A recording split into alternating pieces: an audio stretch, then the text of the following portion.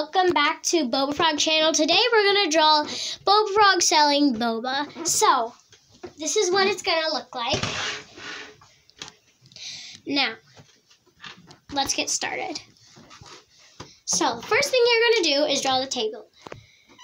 So, you need to draw one like that and another like that. And then, you're going to draw the tablecloth like that. And go up and up for the table.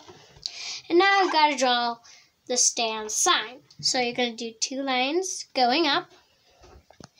And then you're going to draw it like that. And then you're going to draw another rectangle like that and write boba. So, next you need to draw your lovely little frog. Same steps as before. And then you can color in the whole eye because this frog is tiny. Like that. If you want, you can make the little eye details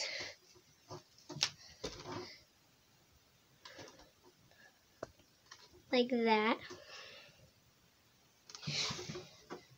And now, 2 dots for his nose and his mouth. So, it looks like it's done, but if you want, you can add the boba. Like that, with the boba pearls and the straw. Now, if you want an addition, you can do boba pearls on the table to look like it's an actual boba stand like that.